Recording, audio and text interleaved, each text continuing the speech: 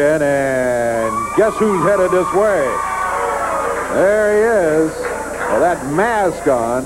And look at that. See that belt over his shoulder? That is the Texas heavyweight title that he took off Tom Prichard, no matter what Tom Prichard said earlier. That is the Texas title.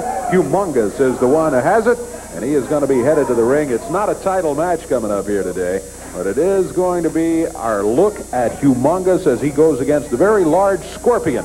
Paul Neighbors, the referee, calls for the bell. If I can find the rope on the bell. There we go. Scorpion attacking him from behind. I'll tell you, Humongus looks like he was chiseled out of stone, Dave Brown. What a body on this man. Putting the Scorpion down, and the Texas heavyweight champion, or the new Texas heavyweight champion, Humongus, going right to work on the masked man. Boy, what strong. Look at the body. Look at the upper leg, the upper thigh area of Humongus in the chest area. Look at that.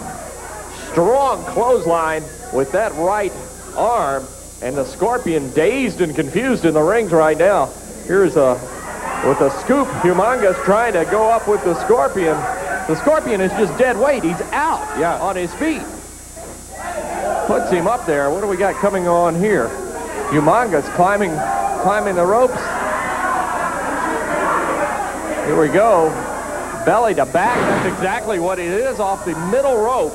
And Humongus putting the man that's already out.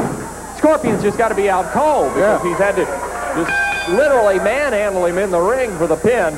But Humongus successful right here against the Scorpion. Well, he's proven one thing. It doesn't matter the size of his opponent either. So you got two guys in Tom Prichard and Humongus, and both of them have served notice that size of the opponent makes absolutely no difference to them. But when it comes to size, not many of them going to step in the ring that are going to be able to match up with Humongus. He has the Texas title. He leaves victorious after his match right here today.